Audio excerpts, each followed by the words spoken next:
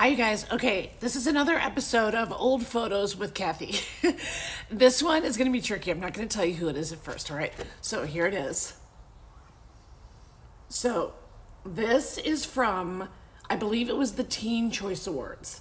And I was nominated, I think. I don't even know why, but because I was already too old. But I wanted a red carpet date that would like really make some news. And I have to say, this is one of my proudest moments as just a D-lister, because I freaking flew this guy in from Wasilla, Alaska.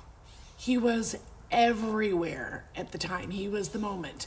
He had just been photographed for Vanity Fair by Mark Salinger. I made him hide in the hotel for like 24 hours because I didn't want him like going out to nightclubs and being seen until we were on the red carpet. And it did cause a bit of a stir. Like, I remember going up to the usual outlets that I've known forever, and they were like, hey, Kathy Griffin's here with, is that who I think it is? And it was just, he was actually delightful. He was very fun and went with everything. But I want to see if you can guess who it is. And if you could, I don't even know the year. That's all the hints I'm going to give.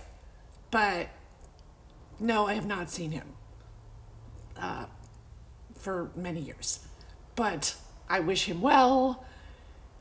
He served his purpose in many ways for the country. All right, that's all I'm going to say. All right, let me know in the comments. I can't wait.